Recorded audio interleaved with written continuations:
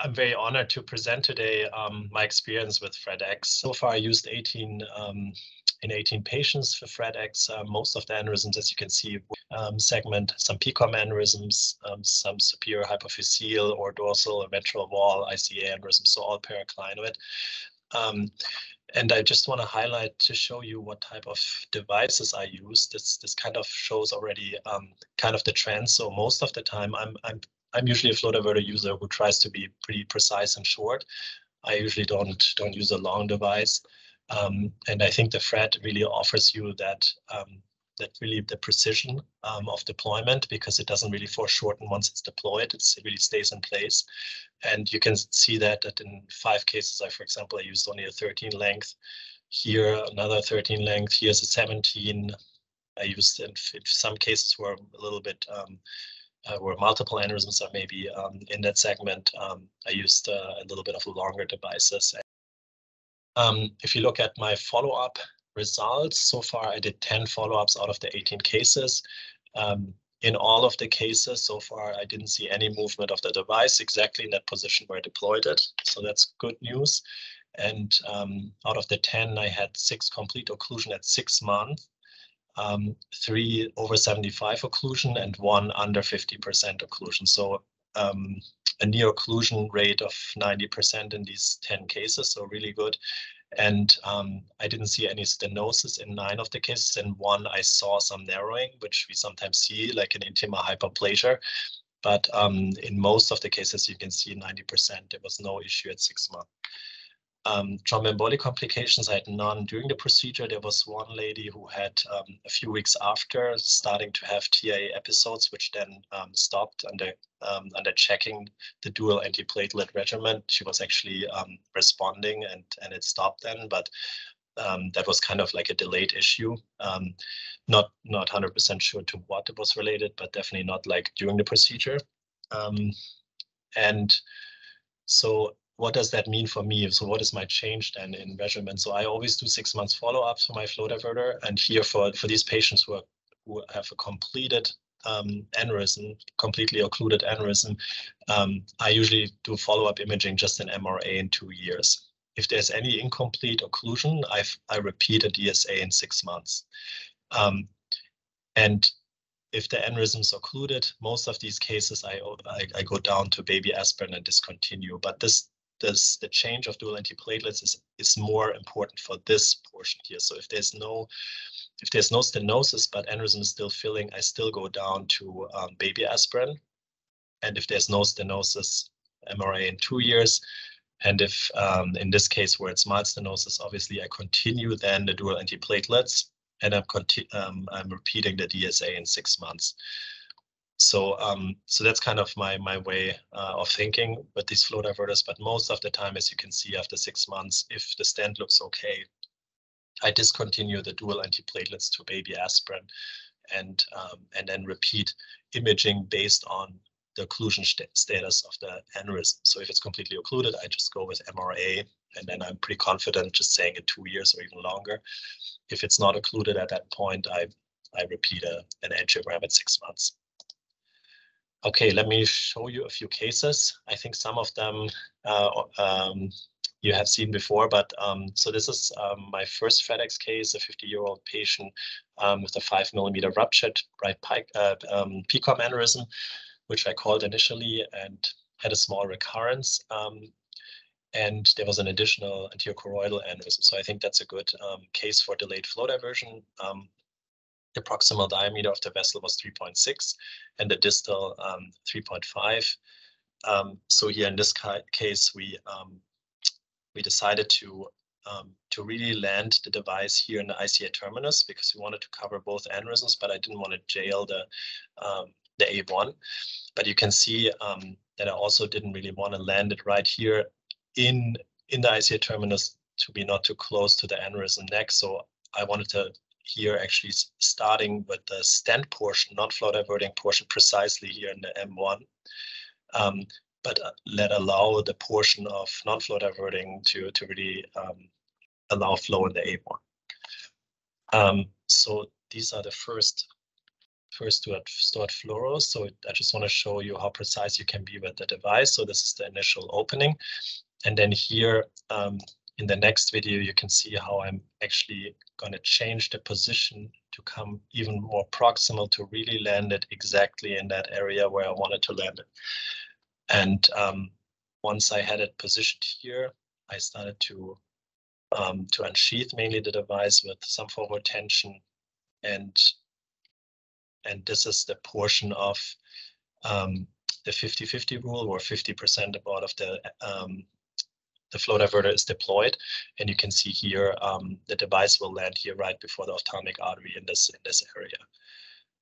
As I mentioned, the vessel size was about 3.5, so we went with a 4 device, but we went pretty short because we didn't want to go around additional bends. We just wanted to stay in a very short segment. So this is the unsheathing and the final deployment, as you can see here. Actually, there's one more view. Since it was the first case, we stored a lot of fluoros, and you can see here how nicely it deployed on the lateral here and also on the AP. So it's really important here. In this case, we had no intermediate catheter, although it was the first case. We just used the headway 27. Obviously, an intermediate catheter is usually recommended for the first couple of cases. And you can see this is the final result. So perfectly landed where we wanted to be. The flow is still going into the A1 without compromising without having the flow diverting portions in that area, but covering also both aneurysms.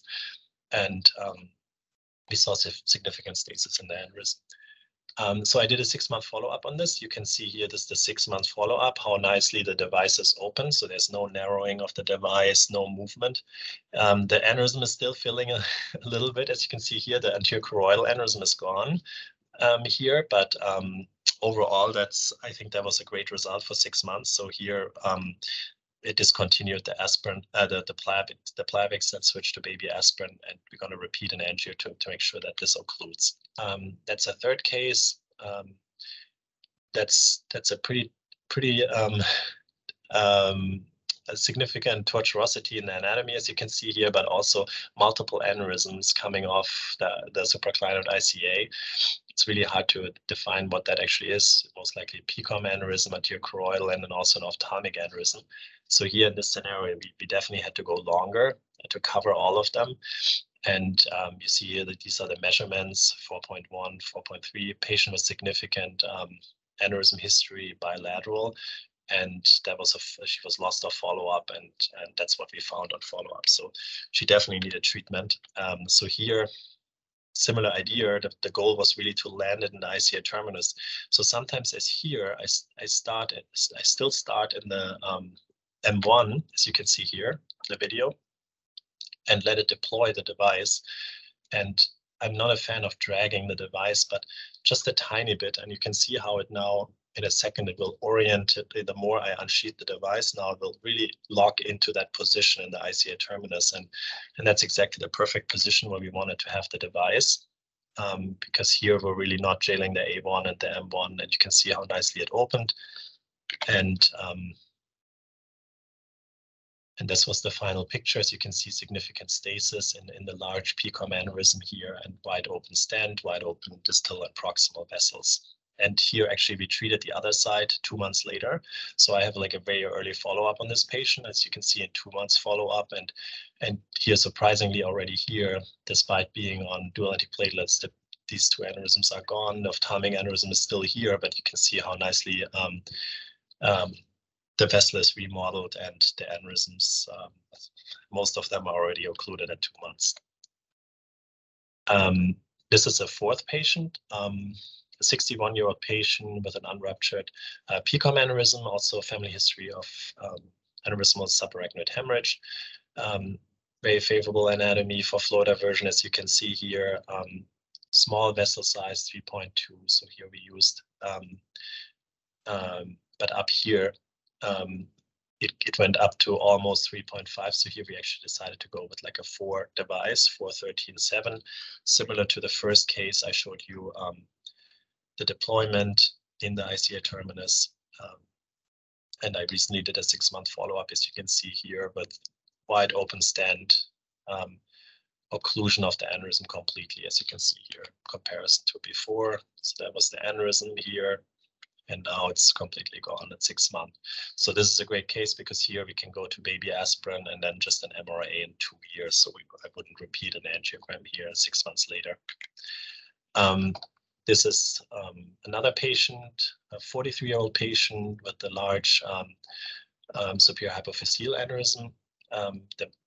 You can see significant mismatch from 4.15 in the proximal ICA, which is usually the case, and distal 3.2. So we went with a 4.5 device here, also triaxial. These were the pictures through the Sophia.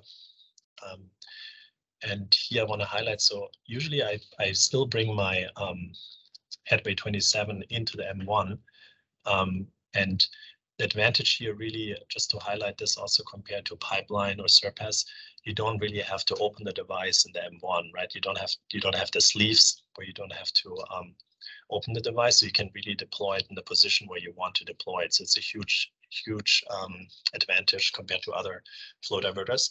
But I still like to have the distal portion of the microcatheter first in the M1 to really bring the device up and stabilize everything. But here in this scenario, you can see that I came back a little bit with my microcatheter when we lower the device. But you can see that how responsive the device is. You can use, it's obviously not recommended, but you can see that it's possible that you can use the distal wire of the device to really navigate your catheter back into the M1.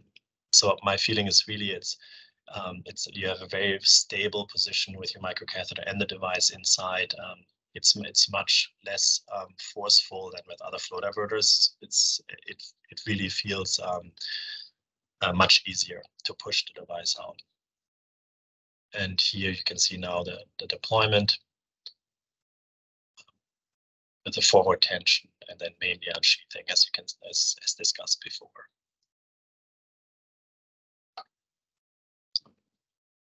And then I think that's the final deployment coming around the bend.